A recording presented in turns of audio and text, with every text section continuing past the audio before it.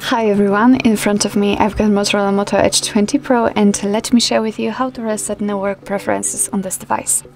So first of all, let's enter the settings, and now we have to scroll down to the very bottom and tap on System.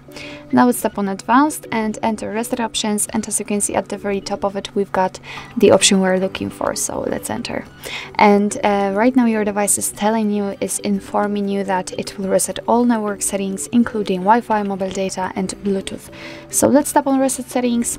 Here your device is asking you if you really want to do it, because you cannot undo this action.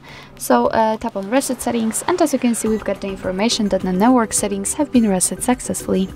So actually this is it. This is how to reset network preferences in your Motorola Moto Edge 20 Pro. Thank you so much for watching. I hope that this video was helpful, and if it was, please hit the subscribe button and leave the thumbs up.